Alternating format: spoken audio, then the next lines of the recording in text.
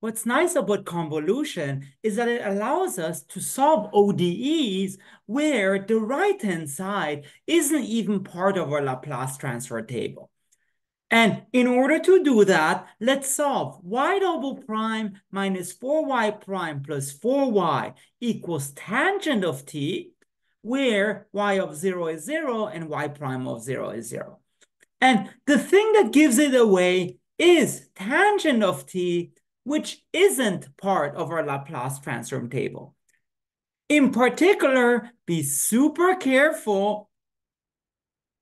The Laplace transform of tangent, which is the Laplace transform of sine over cosine, is not the ratio of Laplace transforms. Because remember, Laplace transforms behave very badly in terms of multiplications and divisions. So all we can really do, we can consider Laplace of tangent, just symbolically. And well, just as before, the steps are the same. So take the L, and then what we get is Laplace of y double prime minus 4 Laplace of y prime plus 4 Laplace of y is Laplace of tangent of t.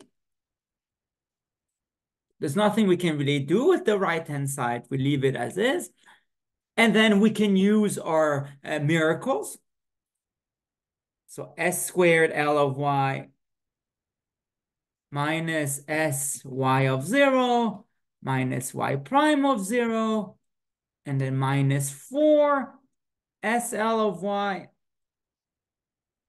minus y of 0, and then plus 4 L of y is Laplace of tangent of t. And once again, remember the initial conditions are 0. So all those pesky terms become 0. And we're left with, I think, s squared minus 4s plus 4 L of y is L of tangent of t. Once again, sanity check. This left-hand side is the auxiliary equation. This aux. And then L of y is 1 over s squared minus 4s plus 4 Laplace of tangent of t. And now what's the idea? Well, Laplace tangent of t is already a Laplace transform. Let's try to write this left-hand side as Laplace of something. And then we can use convolution. That's the game plan. But not too bad. So let's look at 1 over s squared minus 4s plus 4. That is 1 over s minus 2 squared. As usual, this is a shift now. So this is a shifted version by 2 units